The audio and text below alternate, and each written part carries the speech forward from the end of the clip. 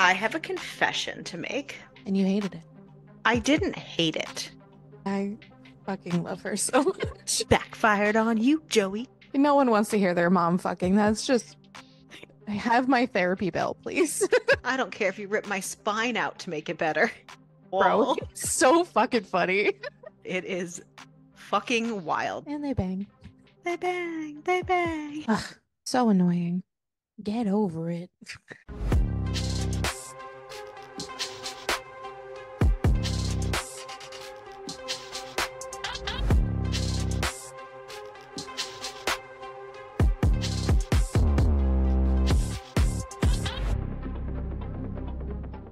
Let the record show I was here on time today. Yes. Huh. Good job. I know I did my job. You showed up. Did you read the book? Physically. I read the book. Okay. Well, and don't you say, of course. I'm just seeing if you did your job. You showed up. Did you read the book? See, those are your jobs. Absolutely. It's not an of course anymore. So we have to check these things. Yeah. I have a confession to make. Great. I actually had not read Lucy Score before this, Okay. and I know that she is very hyped up in a lot of places. And you hated it. I didn't hate it, but I definitely expected more. Oh, great. There was typo problems, there was continuity things, there was timeline things. So this entire episode, if you don't want to hear Arielle talk shit about Lucy No, Score, it wasn't that probably get bad. the fuck out. No, it wasn't that bad. I was just surprised for somebody who's so hyped up that I was expecting a higher tier was all. I mean, it came across as being a bitch, so I know, but I know so many people rave about Lucy Score. I like a lot of her books. I like the Knock 'em Out series a lot. So, anywho, yes, this week we went on the journey of finding Lucy Score. Arielle did. I've already Yeah, read Lucy Score. I've read many of her books. the story Did was you? cute. When I do get into rom-coms, I do really like that small town vibe. I really like the community vibe. And this one was fun with the farm stuff. But yes, so this week we read No More Secrets by Lucy Score. And it is the first book in the Blue Moon series. Yeah. And there's 8 books in that series. 8? Wow. I just Mhm. assumed it would be the three brothers. Yeah, there's 8 of them. Wow. I didn't look into it clearly, but I mean, it's right on the front page of I'm Amazon. just, wow. Yeah. I wonder. Huh. Interesting. Interesting. Maybe we get the Russians book. So that would be We've got a couple. four. We have obviously Jax. Beckett's That's what I said. next. Beckett, Yeah. then Jax, then Nikolai, The Russian. Yep. then Donovan, then Innkeeper Eden and Interesting. Davis, then So John just more Pearson. people from the town. Then there was a book Where It All Began, which is John Pierce and Phoebe. So Oh. their original story. That's number. And then there's a Christmas one, Is it kind of like a little novella? Ryan Sosa and Dr. Sammy. Oh, no. And so that's number 8. All right. Well, our story features Summer and Carter, and it is a small town farm romance. I will say, when I read the description, for some reason, my brain thought when they said hippy dippy blue moon, that blue moon was a person. It's not, for the record. It's a place. When I Yeah. read it, I was like, oh, okay. Listen, when you've heard of people like, I'm going to make a really reference here you're not going to understand, but Aaron Rodgers, who is a football player, he Yeah. had a girlfriend named Blue of the Earth. That was her name. Me Like seeing Ivy Blue Green or Moon like what was didn't it? Ivy Green, Blue like in that Ivy. other book? It's Oh, in that other book? that too. Yes, Ivy Green. Blue Ivy's Beyonce's daughter, but that's besides the point. Right. So seeing Blue Moon, I was like, okay, because yeah, Hippy dippy, yeah. hippy dippy Blue Moon, and it's capitalist. I was like, okay, it's a person. It's not a person. Anywho, I yeah, anywho. digress. My bad. So, Summer, our FMC, is heading to the country for a week. Blue Moon Bend, to be exact. Summer is an associate editor for a very bustling magazine and is being sent on an assignment. Though, truth be told, while she could probably use a break of fresh air and a slower pace, she's worried about all she'll miss in the big city while she's gone. This book is third person POV and it switches between the FMC and the MMC views mid chapter super annoyingly. See, it didn't bother me that much because there was a page break every time it happened.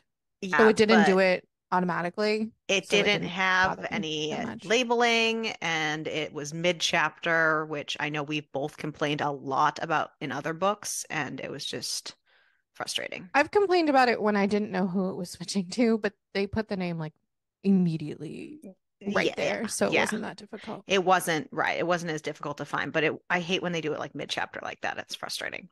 So Carter, who we learn from the POV switch, is our MMC, and he has been tasked with showing Summer around for the week at his farm.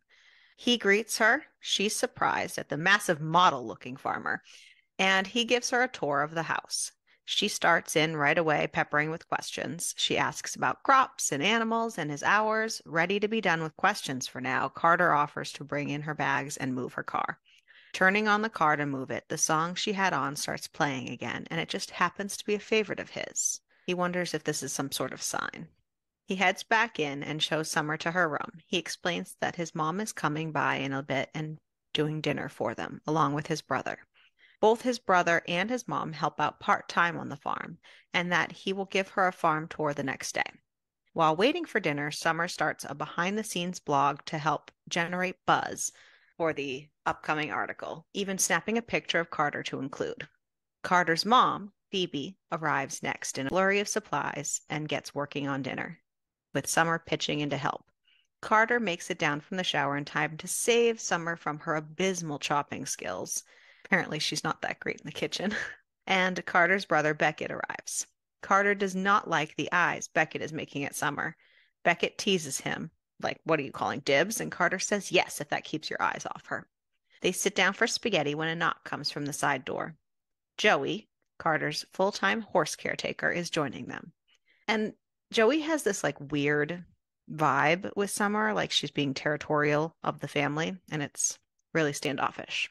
After dinner, Phoebe breaks out old albums so Summer can get a feel for the farm's early days, and we learn that Joey and Jackson used to be a thing when they were young, but it ended poorly. Jackson is Carter's other brother. So there's Carter, Jackson, and Beckett are the brothers. The next morning, Summer meets Carter downstairs in her sparkly jeans and brand new work boots, ready for a tour and hands-on helping for the day, hoping to get a good start getting to know him and the place for her piece. Carter warns her about the boots and that it might not be a good idea to wear those brand new boots for the day, but she assures him she'll be fine.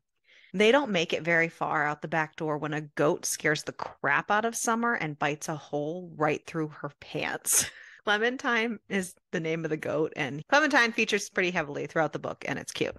After calming down, Summer takes a selfie with Clementine and Carter. Apparently, this is his first selfie ever, which is kind of weird, but okay, for her blog, and they move on.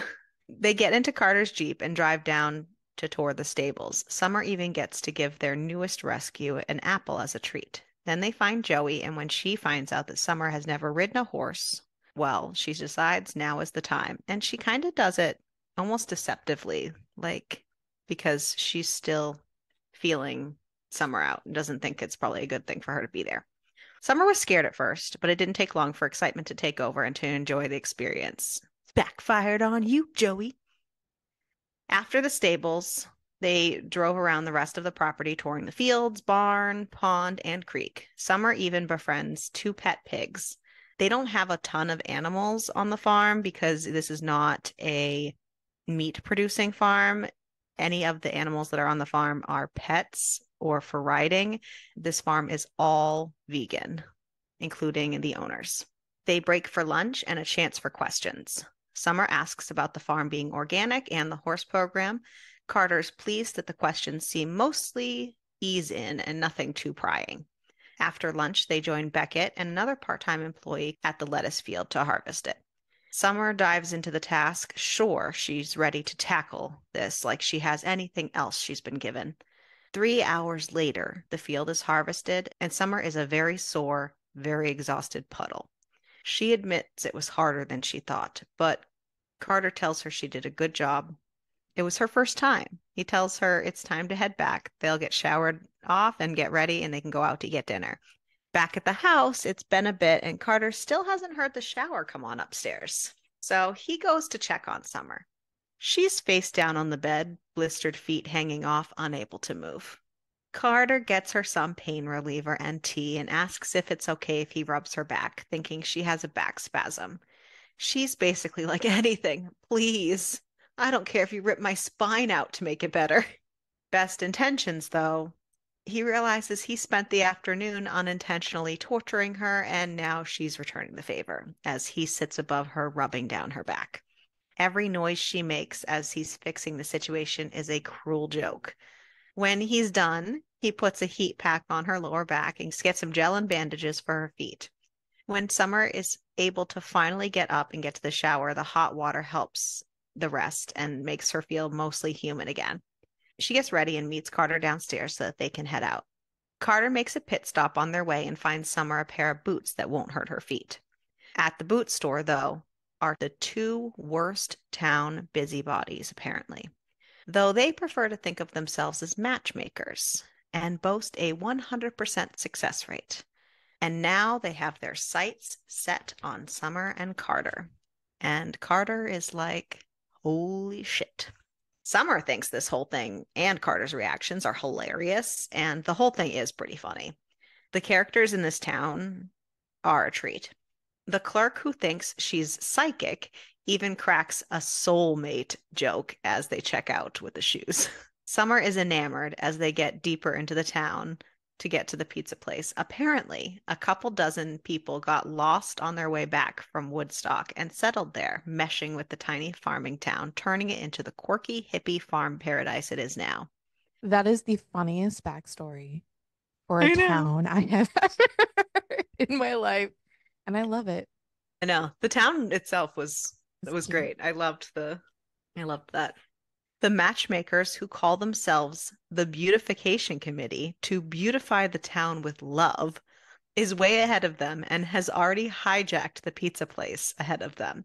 They are escorted to a table way in the back, secluded and alone, and everyone seems to know Summer's name. Yes. While they wait for their pizza, Summer asks Carter questions about his choice to be a vegetarian, which leads her to ask why he's not taken yet.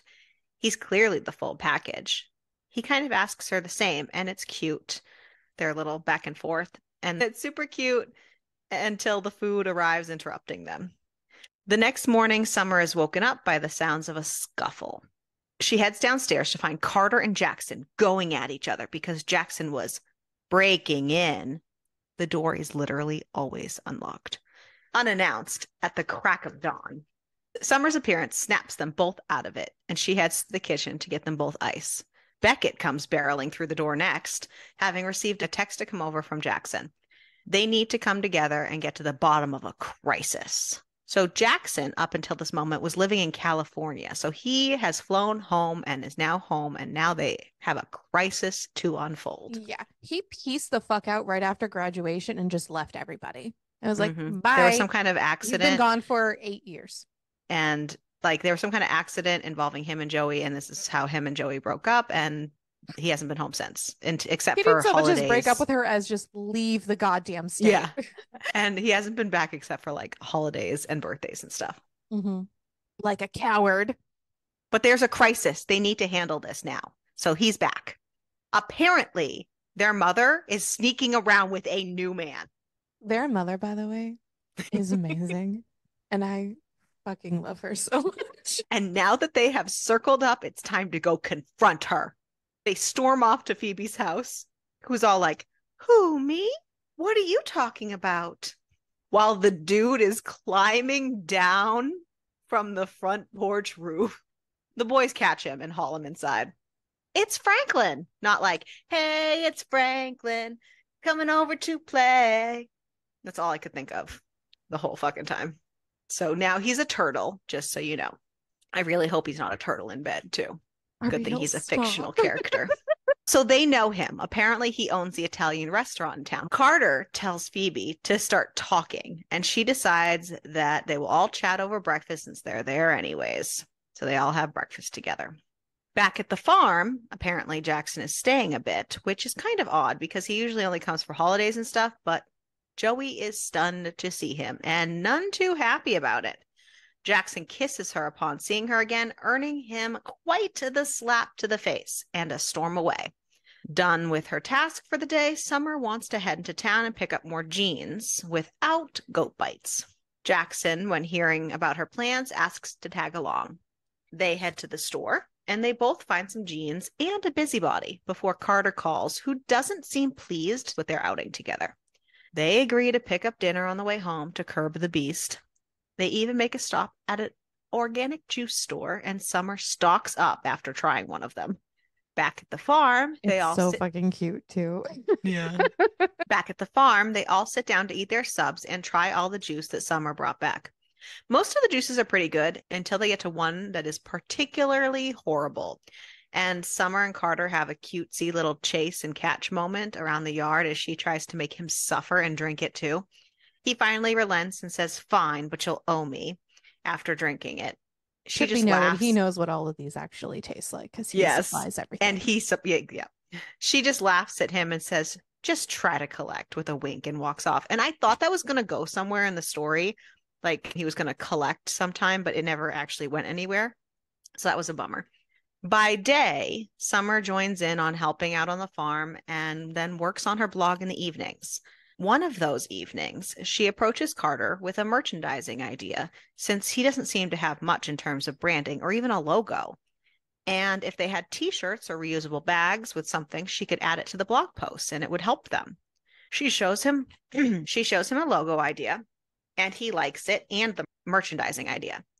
Another one of the evenings, Summer is particularly sucked into work mode, dealing with call after call, all dealing with some sort of magazine crisis. Carter is like, "Nope," and tells her time for a break, be ready in 5 minutes.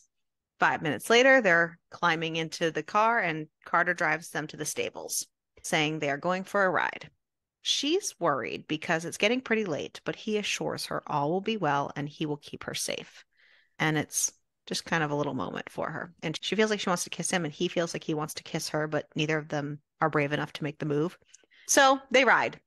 And it's a peaceful, beautiful ride until they stop to watch the sunset, where Summer reaches over and slips her hand into Carter's grasp, ending out the evening.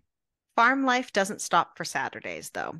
So Summer finds herself up early and put to work, even on the weekend.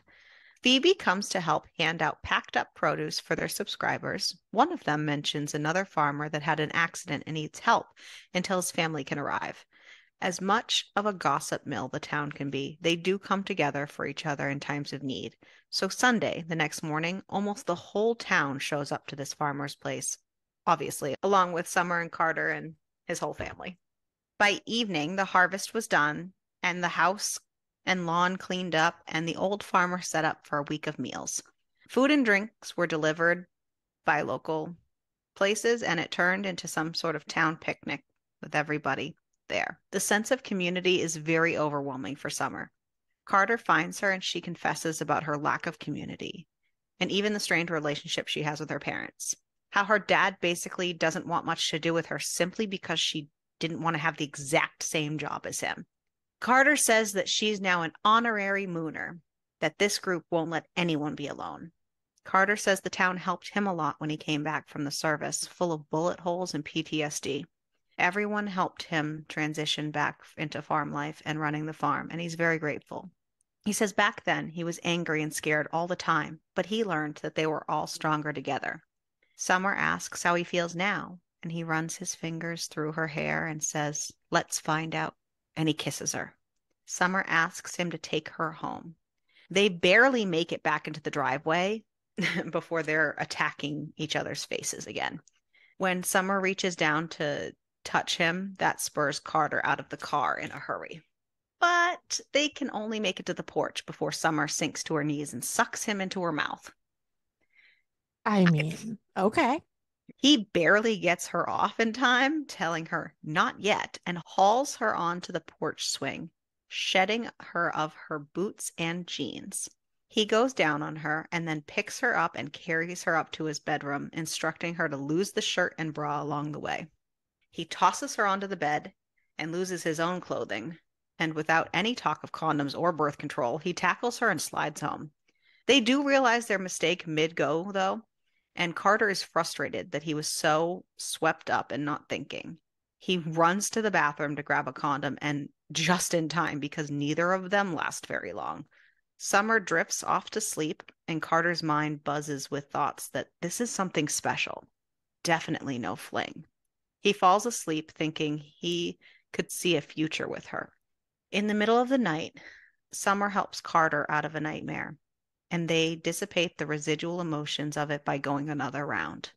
The next morning, Carter wakes up grateful that Summer was able to help him combat the darkness through the night, and he isn't waking for the day miserable like he usually does after he has a nightmare.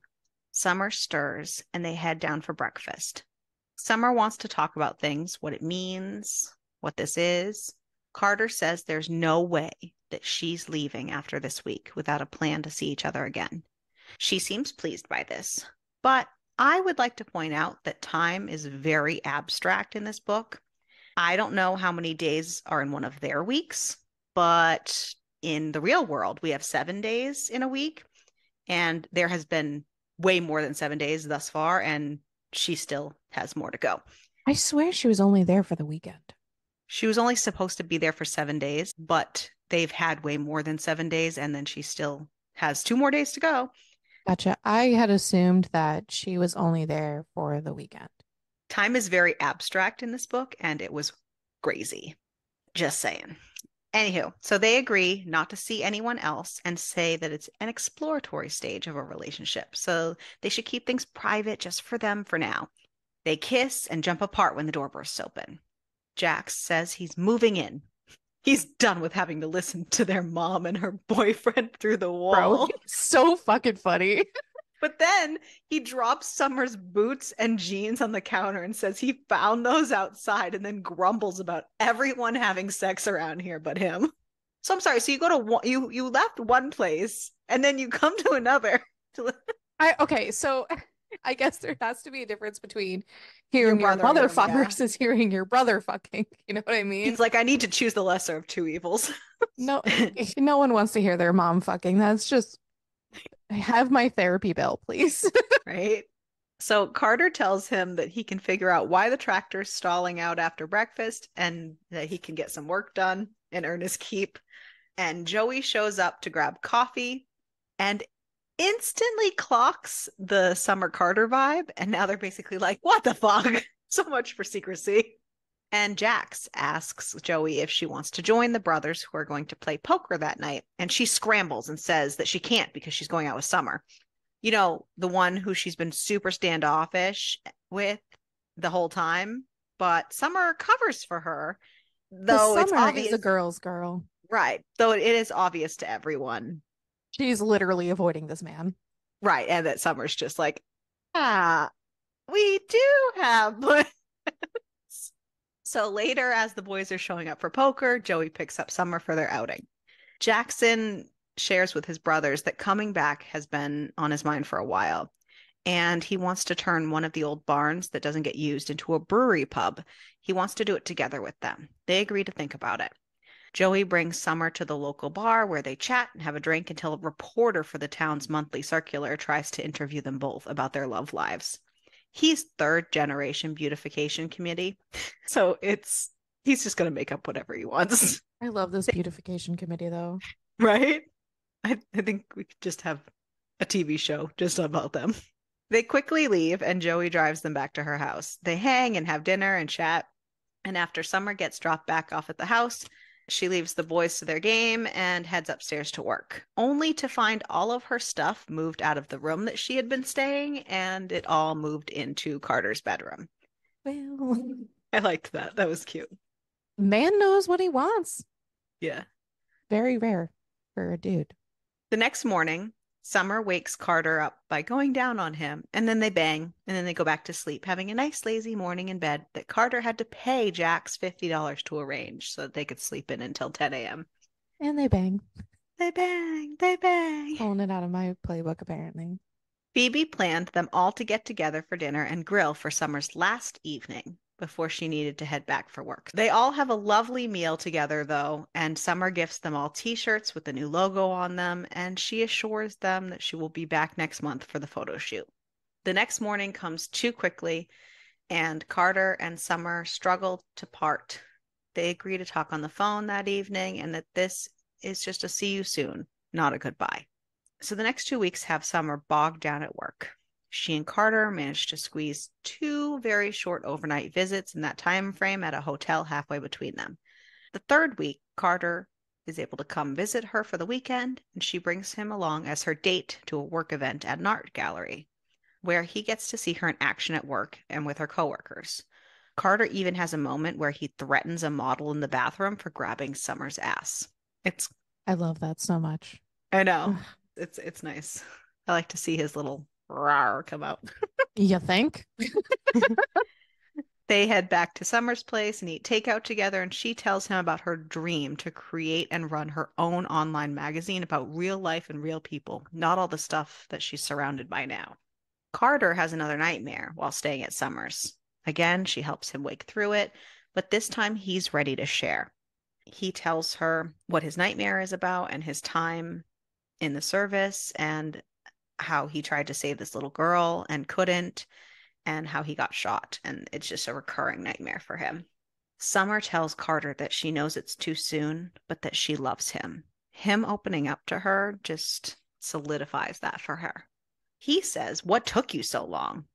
That he's loved her almost as long as he's known her. He was just waiting for her to catch up.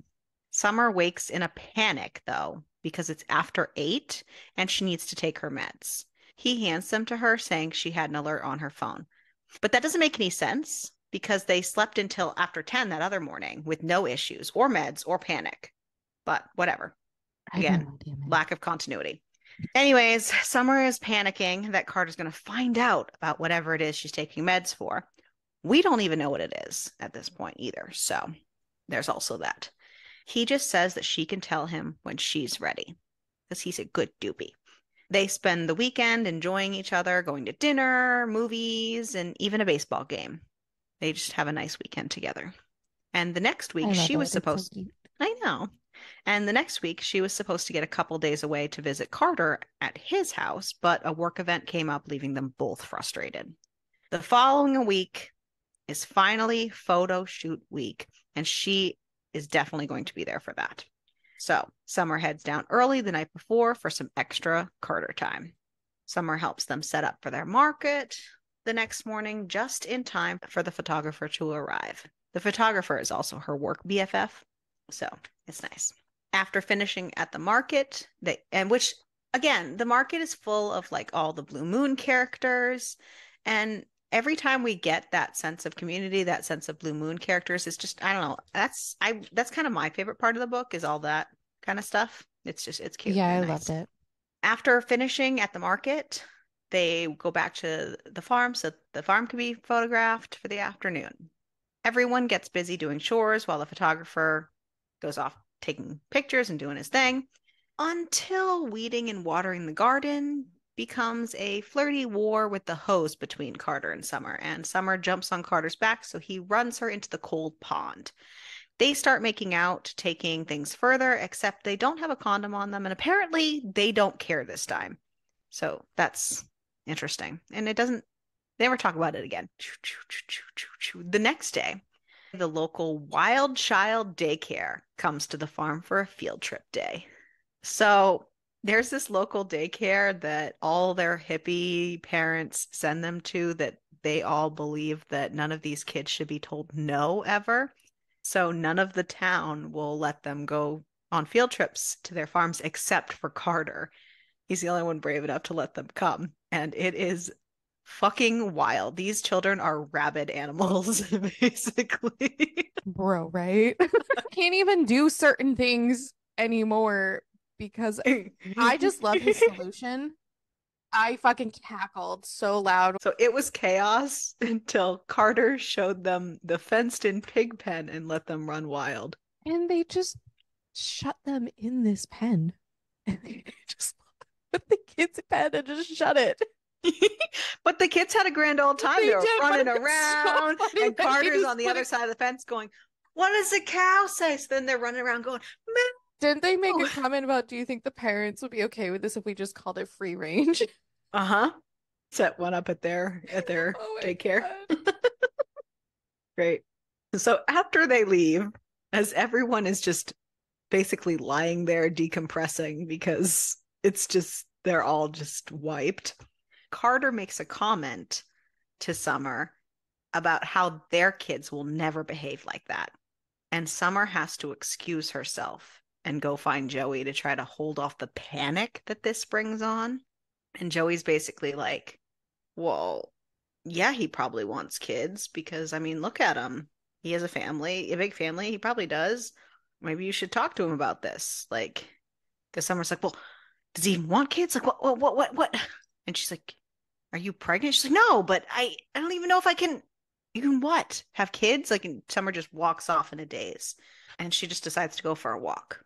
When she spots Carter in her path, she tells him that they are moving too fast, that they want different things, that this is just not working. Carter tries to protest, but she tells him she needs space, she needs time, and she runs back to the house and leaves. They make sure to let her work BFF, the photographer, know that she left and make sure that he's going to check in with her when he gets back. But on Carter's side of things, Carter's family rallies around him, keeping him in hopeful, distracted spirits. They even make headway on the brewery plans. Summer is trying to use work as a distraction until her work BFF does come back and confront her. We now learn that Summer is fairly newly in remission from cancer. That is what she's been hiding from him this whole time, and thinks that it's not going to last. She has more tests coming up, and she's afraid to hope because this test will let her know if she's actually in fully remission or not. How can she plan a future with Carter when she might not even have one? But her BFF reminds her that no one is guaranteed anything. I mean, you could walk out and get hit by a bus. Like, that's not, you can't live like that.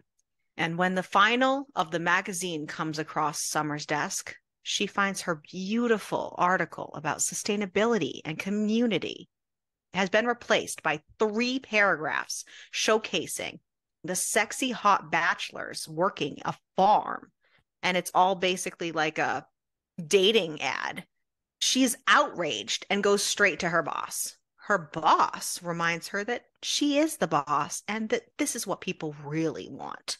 Summer cries out that it has her name on it. Her boss says she should be thanking her. Summer yells, I quit. She goes home and pours her heart and soul and her entire story into her blog. Her ambitions at work, to meeting Carter, to things changing, to the cancer, to the fake article, all of it. Professing her apologies and love for Carter and ending it with her actual piece that she wrote. The next morning, she wakes up late, barely in time to get to her oncology appointment. Oh, look, no weird panic at 10 a.m. for meds, though. Just point that out. I mean, she's going to the doctor, so I mean, Saying it's not okay for her to wake up at 8 a.m., but it's okay for her to wake up at 10 a.m. twice. She goes to her appointment and gets the good news. She's good, full remission. But she's surprised to find Carter waiting for her outside the building. He read the blog. They hug and kiss and make up and acknowledge that the beautification committee is going to be very happy. He tells her that he tried calling her like 10 times and she realizes that her phone was on silent and her phone is blowing the fuck up from this article. She asks him to take her home to Blue Moon home. So then we skip to 2 weeks later, and Summer is being flooded with emails of people and organizations that want to work with her and her online magazine idea and help that become a reality. Summer has moved in, and Summer's parents show up for a visit that we don't actually see or have any resolution for. Then we have an epilogue, and Summer and Carter are now married. It takes a few pages and some math to find out that it's been 4 years, 5 years of remission, and that they have 3 girl twins. So I wonder if that time in the lake is what did it. probably. Probably. And that is our story. So for me, I loved the concept of Blue Moon And I loved the beautification committee. I was totally sold on all of that. And I liked the farm life stuff. It was the writing and the this timing, spacing, and the continuity that I had issues with for the actual concept of the story. Yeah. No, it was good. And then of course, like once again, having another book with shitty parent. Her dad sucks. Yeah, but we didn't actually get any We resolution to it because it was like, oh, well, they're we arriving on learned. their I porch. mean, we learned. I meant more so like we learned why her and her dad didn't get along. Her dad basically doesn't want much to do with her simply because she didn't want to have the exact same job as he did, which is crazy to me that like It's why, not. I mean, I've heard but that, to especially not with get over it, journalism. I but mean, get over it. please. But that the mother just stood by and was like, yep, all good. You understand that these people do exist. I know, it's just shitty. But that is more reason why we needed more of a resolution to the other than the Carter arranged for them to show up on the porch and she's just like, "Oh, thank you." And then we get nothing. Yeah, I get that. To me, that was baloney. It was. I know. I know. Yeah, yeah, the timing was like really weird. I already knew that it was going to be cancer. Like the minute like she mentioned something.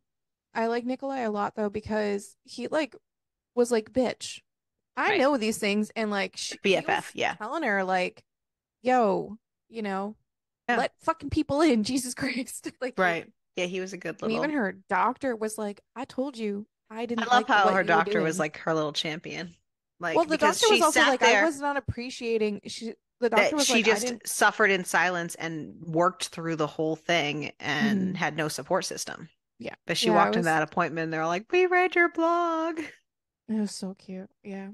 No, I mean, I like the Lucy Score's newer books a lot because I don't even know when one of the other books I had read had come out.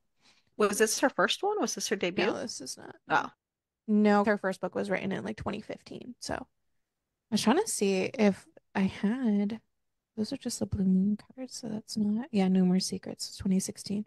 So, I mean, it is pretty one of her earlier works. So there I don't think she had very many out when gotcha. she wrote this one. So, Like I said, I like the characters, I like the story. It was just the writing flow for me. yeah. Yeah. And then we had Clementine, the MVP Fucking go. of I the love book. that. Oh man. Well, so then I guess we can get into favorite Okay, who was your favorite character? Clementine. Yeah, This is the goat. real I liked, MVP. and honestly, I really um, enjoyed Carter, I liked Carter, but I liked his but mom so much. I also enjoyed Beckett. I didn't really Mm. talk much about Beckett or Jackson a ton because this wasn't their story. They have their own books. But Beckett is the mayor He's the and mayor and the lawyer of the town. yes, he's the mayor and the lawyer of the town. So people just randomly show up and just expect him to fix all their problems for free, mind you. So he's got all these just people that just come to him and just expect them to even fix their marriage squabbles. And it's hilarious. And I think his book would just be really funny because it would probably be filled with all of the town hmm issues and stuff. So I like that. It was great. I liked that a lot. He was very funny. I enjoyed when Beckett was on page. Yes. Yeah, Beckett was good. I liked him a lot. Who was your least favorite? Probably Summer's dad, just Yeah, because piece of shit. obviously. Yeah. Ugh, so annoying. Get over it. And just yeah. Oh, goodness. Okay, so let me pull this up. Okay, so Amazon gives it a 4.4 and Goodreads is a 4.2. Solid nuggets. When did you give it? I rated it 3.5 stars. I enjoyed the story concept and I enjoyed the characters, but I needed more from the actual writing. Gotcha. I gave it a 4. I loved it. I had a great time. I enjoyed the story itself. I Yeah, just needed more continuity it's fine. How and about, resolutions. yeah, how about a cucumber? I gave it three. I like a 4. I Solid. liked what was there. I mean, Yeah. realistically, like they're not like this is not a sex focused No, book. and right. And at least are we you got kidding? descriptions. Yeah. And it Are you wasn't kidding me? closed I was there door. for the, yeah, I Pretty was there for stepped the up. Blue Moon characters. Are you kidding me? Yeah. Like, How about survivability, Ariel? I would definitely survive, I am hit or miss especially on. since I don't wear jeans much. Okay, no. So I'm hit or The miss. Clementine wouldn't eat me. I'm hit or miss with it only because I probably would have killed Carter after he made me cut all of those heads of lettuce. I would have murdered him. You And then I'd be think? in jail. He let her do that forever, Like three knowing that his hours. back brain work. I would have killed him. I would have been just as stubborn as her and done it. I would have been stubborn and done it. But then if I had found out that he did it on purpose, I would have killed him. Instantly killed him. It's what needed to be harvested next. He did it on purpose. He Just openly trying to see admitted what he did it on he was just purpose. trying to see what she was made out of, and she got a massage out of it. Great. Doesn't matter. It all worked out in the end. I'd be good. I'd be good. Okay. Well, what are we doing next week? Let's find out. Let's find out, Let's beach. I find don't out know what's why I called you a next. bitch. Because I am. Oh, did I tell you? So, funny story.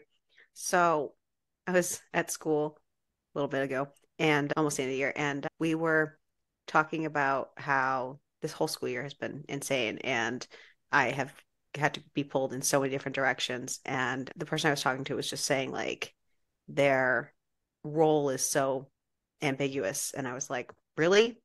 What's my role then? Am I just like the school bitch? And she's just like, yeah, you're the school bitch. And I was like, yeah, in every sense of the word, right? I am just the school bitch. So I think I should have that on a t-shirt, the school bitch. Yeah. I mean, you're not wrong. I thought it was funny. That's funny. Alrighty. Let's spin this and see what the Wheel of Fate has in store for us next week. Yeah. Ooh. I don't know what that sound was for, but here we are.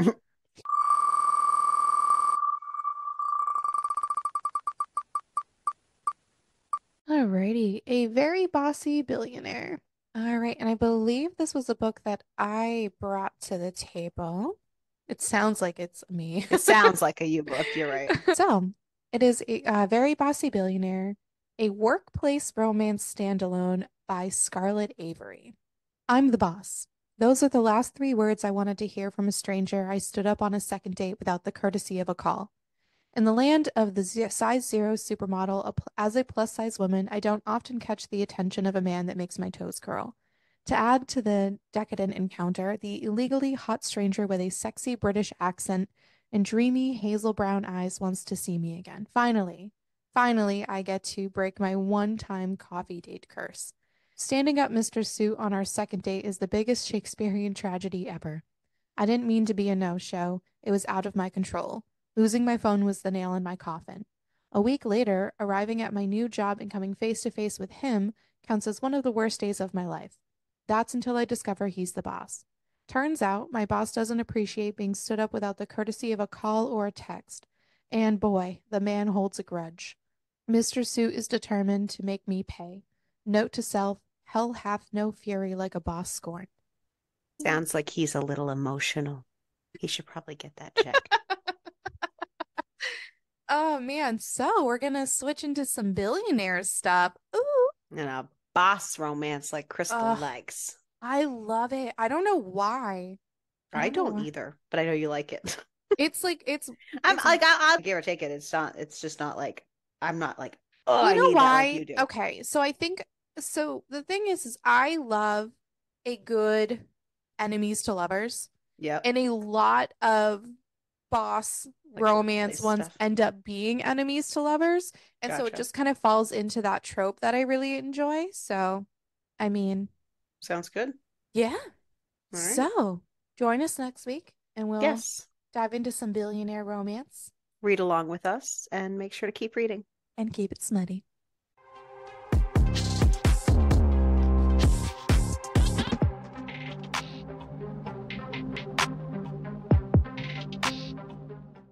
Oh, fuck. Oh, fuck.